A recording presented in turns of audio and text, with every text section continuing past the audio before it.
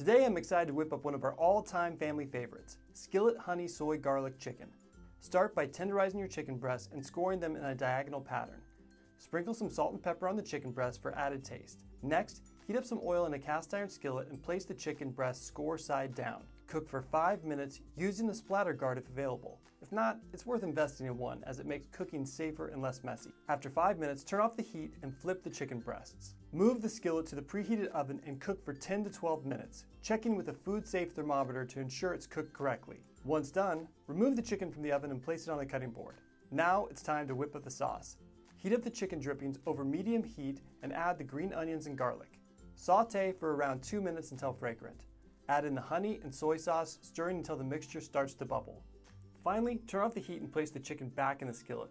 Now drizzle the sauce over the chicken. For the full recipe, go to bakingwithjoshandange.com.